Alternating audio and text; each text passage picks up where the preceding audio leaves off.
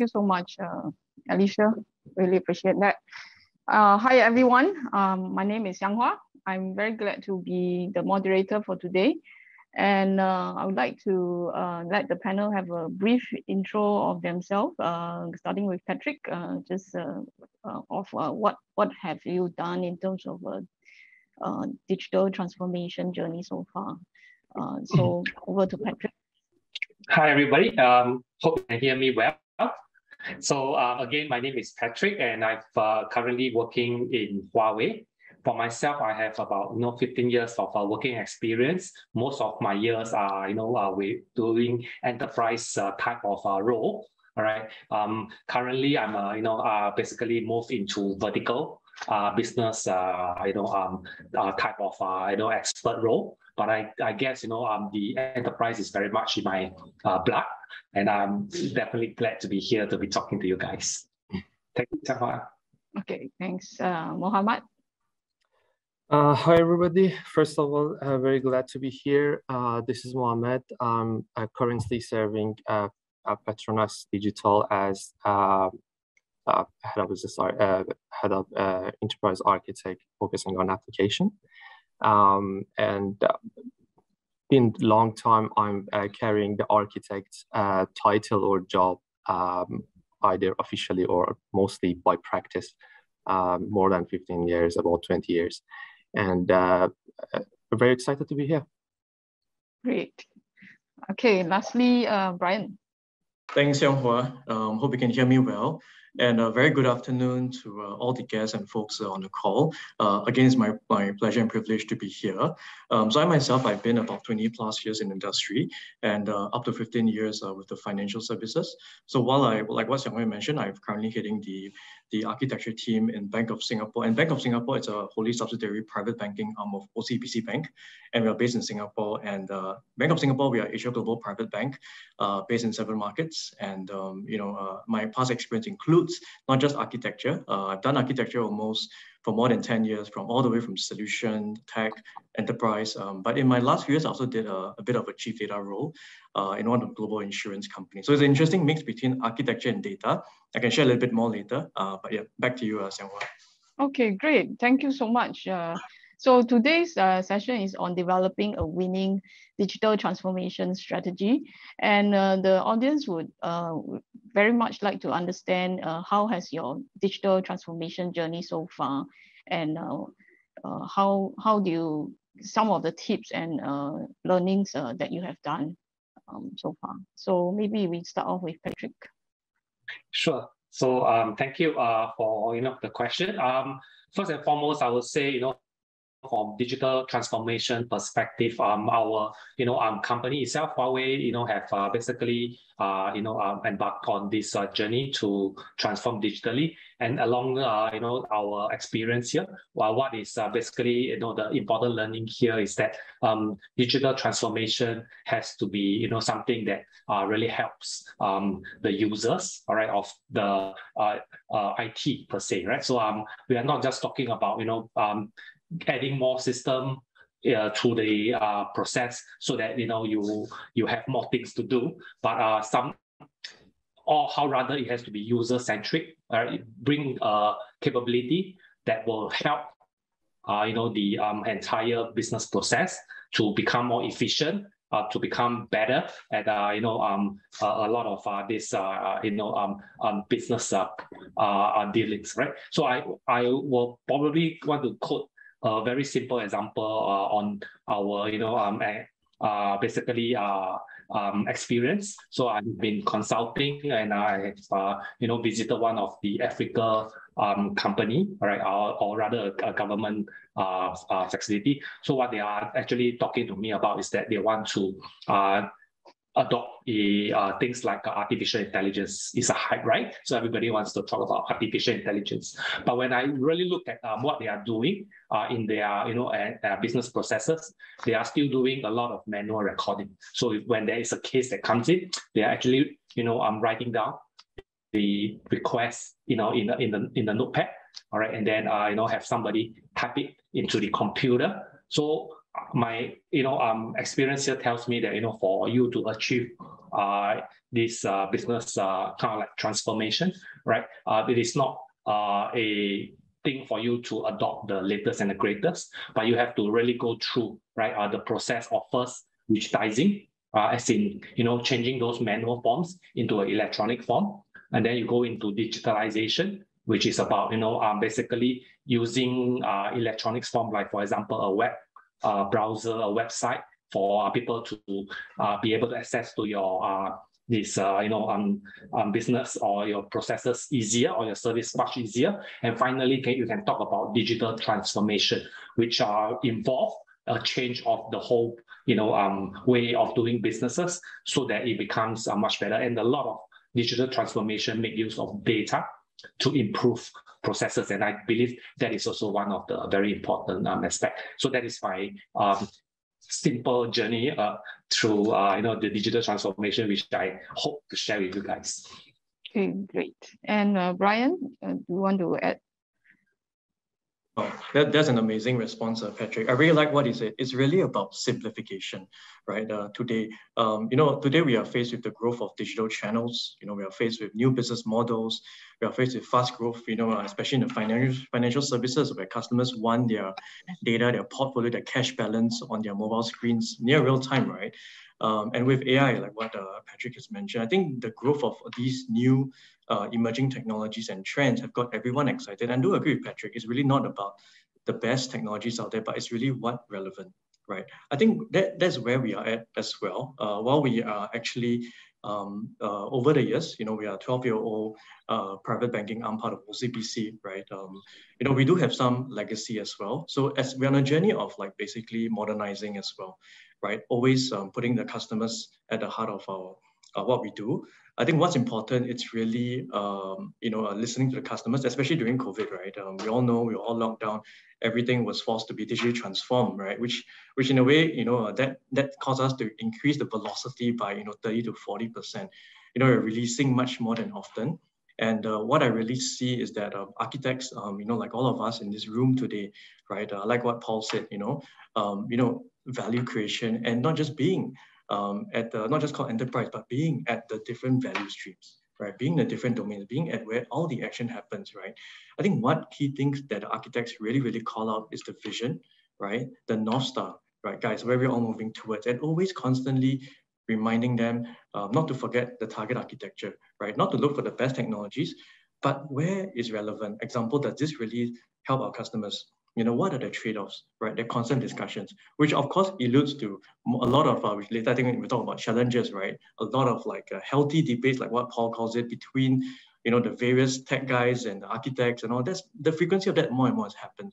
I guess it's all that, putting all together in a mesh of digital transformation, right? And really architects value adding to each of these streams and being part of the deliverables, and to showcase really, really where it matters.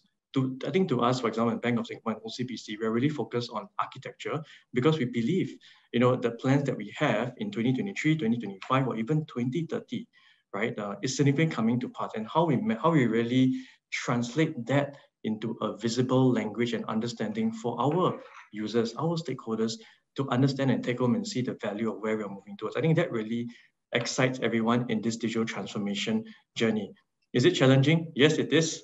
Is there a lot of like heartbreaks and tough journeys? Yes, it is as well. But it is a very fun and exciting journey to be in today for all of us. Yeah. Okay, great. So it's very inspiring to hear that the enterprise architecture practice has been essential in your digital transformation journey. So what advice would you give to companies that have yet to establish a EA function but aspiring to do digital transformation? Mohammed, maybe you want to share that. Yeah, sure. I think allow me to get back and to the previous question. There were really nice insights from what Brian and Patrick mentioned. I like to mention that we gotta distinguish between digitalization, modernization, and also transformation. In Petronas Digital, our CDO says we must stay ahead, and that's not just a slogan. It has a meaning to that. Staying ahead is a big part of transformation maturity, I would say. It is the time that transformation and digital is in your DNA already. You are pretty established, and your business model is aligned with the digital world. So, and it keeps going on because it's to me, it's a never-ending activity, and we have to improve. And getting back to your question, what is the relation between these two, and what an EA can help as a function to the organization? I would say it's pretty simple. IT is from Mars and business is from Venus, right? Enterprise architects are here to glue these two different functions together and help CIOs to make meaningful and conscious decisions. Most frequently, it's being mistaken that enterprise architects are making decisions for enterprise. I would argue that, and I would say our job is to provide the best option possible for the business, and to balance between technology and the business interest in the organization. So I would say one of the key success factors, at least in Petronas, that I see is the setup of the EA function, which is very close to management, and that will maximize the value of enterprise architect in my vision. Okay, great. What about Patrick? If for companies that do not have any EAs, how would you recommend or advise them? I think this EA practice itself is becoming such a crucial thing that a company has to basically put in place, that it brings us into this situation where if you don't have this kind of practice put in place, all right, what is going to happen is it will be chaos, all right? So I look at a lot of companies out there to basically consult them. A lot of time, if you are doing things in an ad hoc manner, so what you are basically doing is you are going to throw solution or device, all right, or I don't mean device, I mean a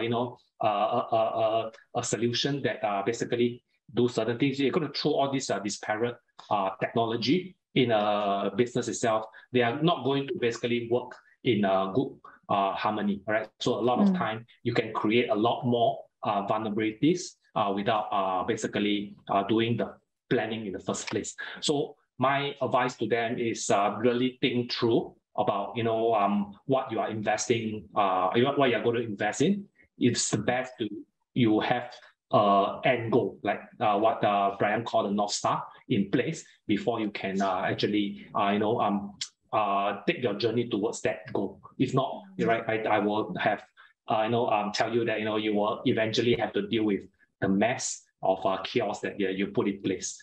Right? Yeah, agree. Certainly agree with that. And thanks, Mohammed, for distinguishing digitalization, modernization, as well as transformation. I think in various degrees, the different companies are trying to have a structured way to translate business success, and IT is a very major part of it, and we are trying to translate that into really good business outcome. And through that process, different people are using enterprise architecture skills differently, whether formally or informally. So it's good that we keep that in mind and make sure that we grow in a very sustained fashion, right?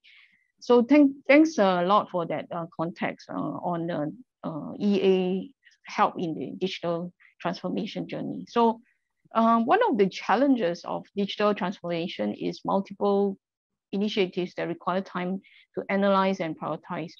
So what are some of the techniques you can do to balance the organization needs? Brian, you may want to start off. Thanks, Xianghua. I think we get that challenge a lot because we are organized in squads and tribes, and these are like verticals, right? And we talk about, Paul talks about value creation, value delivery streams a bit earlier, and how we should be plugged inside. I think that's the key part that resonates with us a lot, because I think what we see is that there'll be multiple demands that's crashing from different horizontals, or different verticals and even horizontal. So we're sitting EA, both in the verticals and in the horizontal. And I mean verticals is basically, I do have a point of view in terms of, people always think EA is governance, right? Actually, EA does more than that. EA is really creating value. It's solutioning up at the forefront. It's providing like what are the North Star we talked about a bit earlier, but not just that, but it's not just like pointing, let's go there and let's all go there together, but it's really how to get there, right? That blueprint and the roadmap that shows the North Star, the target architecture in 1 or 2 years time, or even 6 months time, and also the transition, the work on how do we get there, hand holding them on how to get there, being part at the forefront of the core teams, right? So that they as in the business and the tech teams, the engineers, the solution leads, they engage us, not at the end just for review, but in the beginning and say, hey, I want to build a mobile app. What do we have today, right? How do we get there? At the forefront of building that solution. I think that's important, that mindset we want to educate, not just a senior manager. I really agree with Mohammed, in terms of being close to senior management, that they need to see that as well at the ground level, the value that we're bringing. And I think back to quantifying this value, right? The value creation, right, is being able to showcase the benefits as well. Right. So me and my team, what we do is for the architectural changes, right? Moving from governance, right? The work that we do, what are the improvements that we are making? We're doing systematic reviews on system A, B, C, right? We're doing architectural target architectures to showcase each of these areas. How much benefit is it bringing? Right. So we help the business even and help the teams to quantify, hey, this amount of architecture change by going on near real-time data, it will give our customer this amount of information, right? And what does that mean to the customer? Right? Increase in NPS, can he actually trade more products or buy more products, do more cross-selling, things like that? And that comes out to revenue increase potentially. Okay, how can we use architecture to improve, right? Efficiency, right? Man-hours save and all. So if this is a language that architects like us start talking, right? That quantification of that value, right, is being seen and felt at every single level of the organization. And in order to be that, it's really being really close to where all the action is. Right? Jokingly, 7-10 years ago, we always tell me, architecture team sits in an ivory tower, right? I really don't like that. I really said, no, we should sit at the ground level, right? Be the first, to be engaged whenever a solution lead asks for something. Yeah. So that's back to you, Xianghua. Yeah, that's great. And Patrick, you want to add anything to? Sure. Thank you for that. That question. I think I will add, the fact that for a lot of this kind of architecture planning, all right. How you study is very important. So I always advocate that when you are talking about a business, projects and improvement projects per se, you should look at your value stream, right? In terms of what are the activities that will add value, right, to you, right? So that itself, if you have them sorted out, you will know what are the things that are basically additive to your efficiency and productivity, and what are the things that are basically not that important. Sometimes they are put into place to basically have additional check and balance. All right. So if you're faced with a situation that you do not have enough resources, the decisions like that are very important to understand, right? What are the IT activities that add value to you, and that will come from your analysis of the whole value stream of IT in the business, right? So I think my job today in the industry vertical view is to basically provide that business architecture for organizations so that you do things that has the maximum value, rather than you just blindly jump into all the projects that is initiated by different businesses. So I will add that to the answer. Yeah, great. And Mohammed, you have anything to add before? Yeah, sure. I think it's pretty well covered here. Okay. I just want to be a little bit more blunt here and say how EA as a function can really manage those all initiatives, all those silo works, and etc. in a digital transformation context. I'm really a fan of the idea to burn the boats. So we know that transformation is not an easy thing. It's not a simple or tiny thing. And statistically, based on economists, like numbers, more than 70% of digital transformation in all organization fails. So literally, we are shaking even the most confident CEOs in each organization about transformation, how we can change the engine of an airplane when it is flying, right? Digital transformation for organization, especially big ones like imagine Petronas is like that. So you have to keep the lights on, you have to serve your customer or partners, and at the same time have your revenue, or in the same track, you got to keep moving on and transform everything into the digital way of doing that. I would say as a stage in the transformation, you have to cut off and say, hey, there is no way back from here. And from now on, we practice this a digital way of working, which it can be in terms of value chain, as Patrick mentioned. It can be the way that we are controlling our customer behavior, as Brian said. I would say the way that we treat our people, train or upskill them for the new task that they are going to be there. That would be all something that I would say EA function has a say and impact on that. I'm not a fan of categorizing the EA in different like business, infra, blah, blah, blah. But I like to say that we are influencer in the organization in that journey. Excellent. So one of the key learnings that I also did last time when I was facing with a barrage of different demands is that I have to weigh between the value, the business value versus the effort of doing things. So from there, we can map out which one has a bigger value and time and effort to do it. If it is shorter, usually we want to get the low-hanging fruits going so as to build up that kind of momentum and the speed of execution, and also the kind of early celebration, so that people can understand, the value of EA, value of transformation, so that they get more confident and then they move on to further and bigger things. So this is one of the learning I had as well in my digital transformation journey. So going forward, what are some of the digital transformation initiatives that your company will be focusing on in the next 2 years, given your learnings in the past and how you want to go forward? Can you share with us some of them? Maybe starting with Patrick. Thank you for the question. I think going forward itself, I think we have been really, thinking about some of this aspect of it. And I personally, want to put my cards onto, going to, something we call cloudification. All right. So I know cloud technology is not something new. All right. But the way we look at cloud computing is not an end by itself. All right. We see cloud computing as a means to an end. The end being to have data, in the same place. All right. So once you put them in the cloud, you can actually run your query across because they are all in the same system in the cloud. Right. So the cloudification then becomes something that we are pushing. So today I will not say that we are not cloud ready.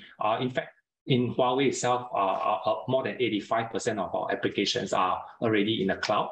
All right. So it's the 25% that has a lot of resistance and difficult to transform. But I think we are going to basically now put in this process to make sure that we get towards full cloudification. All right, or within the next 1 to 2 years.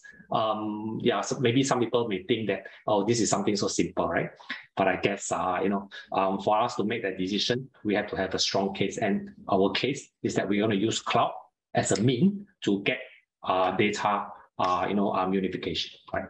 Yeah. Cloud journey has never been that smooth sailing, and it's never easy as well. But it's a necessary path, right? So yeah, glad to hear that. And what about Brian? Yeah. I can't agree more with Patrick. It's never easy, and in fact, the journey is getting tougher and tougher, right? How we look at it is for us is definitely see, we are always changing, and new things always keep happening every year. What is relevant 1 year ago may not be relevant now. For us, we definitely look at it from three aspects, right? From a transformation space, is the platform, people, and process. Process is definitely in terms of simplification, right? So people do not see architecture as a long, many-step process governance, but in fact, it can be simplified. It can be embedded within their teams and squads, right? And for people to really have that ongoing architecture mindset, because we believe architecture is not just sitting within the architecture team, but it's really everyone holds an architecture mindset. When you have an architecture mindset, you always have a target architecture in mind, where you're building towards that North Star, how are you bringing to it, and how you can quantify the value that architecture brings, right? And that should, a winning strategy is really when your whole organization runs with the same mindset as us, right? And definitely for platform-wise, it's always ever growing. And the goal there is that as we are still making our platform more customer-centric, more data-driven for customers. In fact, we call our own employees our customers as well.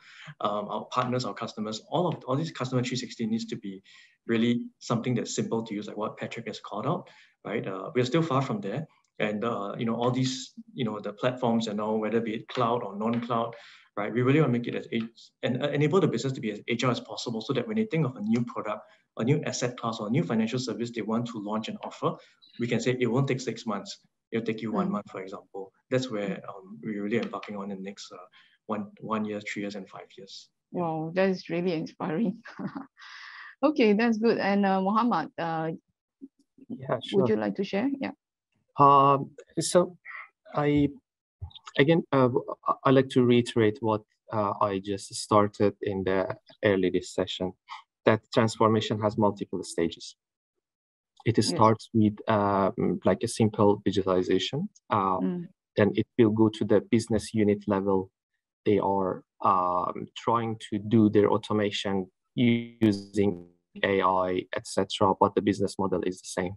The third stage possibly is where every individual business units or organization under enterprise will figure out their own new business model, which is completely transformed, and it's based on the digital values. But still, they are not in synchronization with the higher level strategies of an enterprise. From there, we would say partially sync up, and the next stage would be probably where they are going to sync up all those business models aligned with the higher level strategy in the enterprise level, possibly with the CEO or president. So from there, again, we are getting back to the staying ahead, that we need to keep reinventing our business. We need to keep restructuring the organization in a way that we always have the digital DNA. Then we can call ourselves as an organization which is transformed. I said all of that to say probably yes, we know that cloud is there. It's not easy. It should be something should be done sooner or later. Or some organization on doing reversing that by any reason. So I don't want to go there. But to me, what excites me that where I'm working and the organization that I'm serving is a bit beyond that, and we are thinking about the sustainability, which I think it should be everybody's concern, because digital will help a lot in this area to reach to the goal of having a net zero carbon very soon. So, and it's not only a climate change, it's not only the emissions, it's about the data centers that you are working with, the cloud providers that you are working and doing the transformation with. So how environment friendly they are, how much or where in their journey they are standing in terms of transformation too. I would say probably my focus in next couple of years would be looking into the sustainability from an architecture approach first, and also leveraging IT to achieve that high level goal, which is I think everybody's concern these days. Excellent. Okay, I think sustainability is really a very key theme nowadays, given the environmental issues that we are facing everywhere. So thank you for that, and good that Petronas is leading the way in that sense. Okay, good. I think we have about 8 minutes for a Q&A session. So I would like to open the floor for any questions. I haven't seen any question at the chat. So do put in your questions if you have. Okay, everyone is a bit shy. I do have a backup question, okay, for the panel. So as companies' digital ambitions grow, how can we manage the pace of digital transformation while ensuring enough EA representation? Anyone would like to answer that? I possibly start, and I think I'm very keen to hear what Brian and Patrick have to say about that. So to me, it will break into 3 different areas, which is company itself, consumer, and also competitors. So we have to look into this area if we want to make sure that we keep the momentum and the pace. So when we talk about consumer, how we can change the expectation and behavior of the consumers, right? We can't say we have online banking while our consumers still prefer go to ATM, right? Or refer to the branch. So how we are going to do that? This should be another thread of work on going to transform that behavior. For the competitors, I mean, the borders of the like focus area of each business is getting more blurred these days.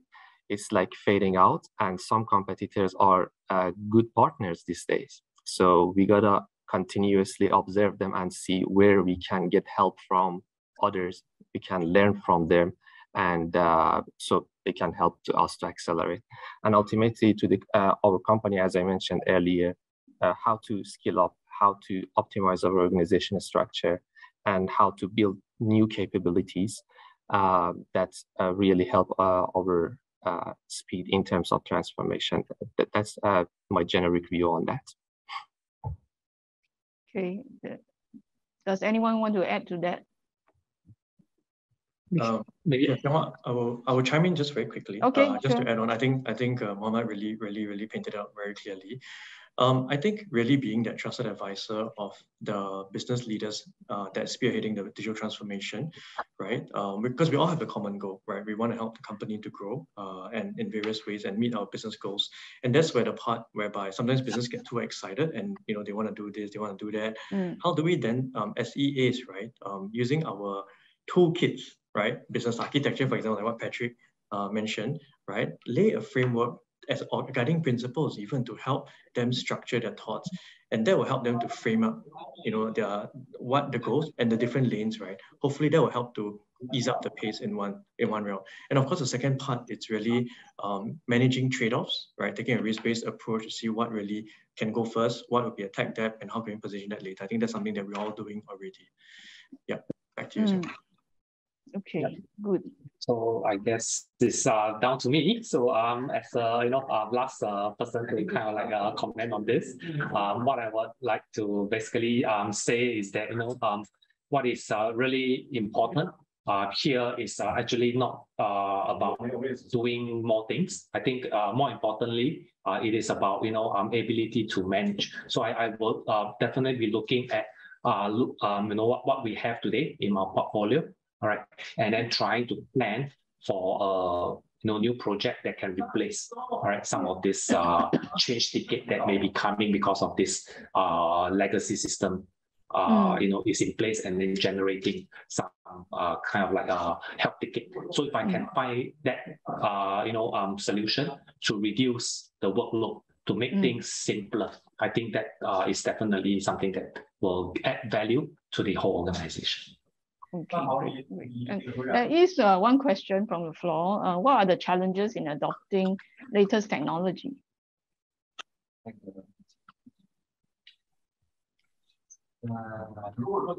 Who would like to take it? What are the challenges in adopting latest technology? I would answer this with a question. Why do you want to adopt the latest technology? Why not we start from business capability? Yeah, exactly. Yes. Spot on. So the main key is to ask the right question, begin with the right question, so that you know where you can, what you can do. Because technology is just a tool. The North Star is still important. So yeah. And the other question is, I want to become a main player in driving digital transformation in a company. How do I get there?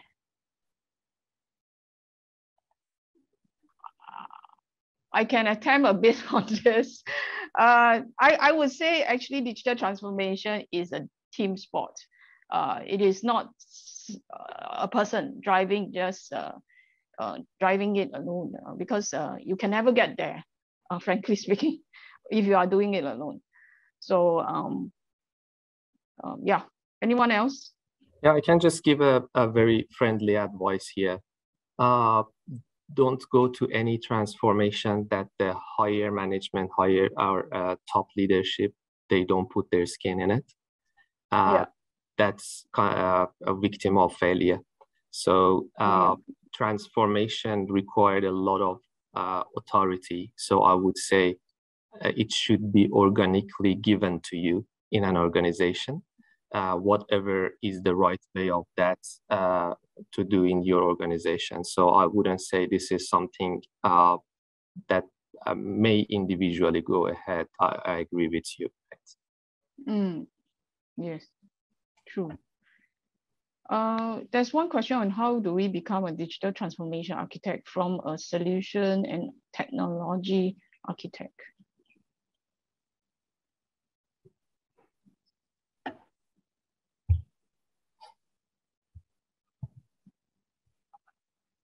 I think for this particular question is actually there's no such function called digital transformation architect, because as you can hear from the previous speaker, he has shared that actually architect is a broad term, and it encompasses 5 major areas: information, software, solution, infrastructure, and business architect. So with that, all these roles acting together, then digital transformation happens. So there's no particular role called digital transformation architect. Okay, good. I think there is no more questions actually, and I do appreciate all the active participation from the audience. And I think it's time for us to wrap up. And with that, I would like to ask each speaker to give one single advice that you can give to the audience to take away from our session today. If you can give one advice for the audiences, what would that be? Starting with Patrick. Sure. I think the one key basically advice that I want to give to everybody is to really focus on adding value to business, right? Rather than just doing things because they are hype or they are the latest. Yeah, that's it, I guess. Thank you, Muhammad. Yeah, sure. So I think that was a really good advice. Start from business capability always.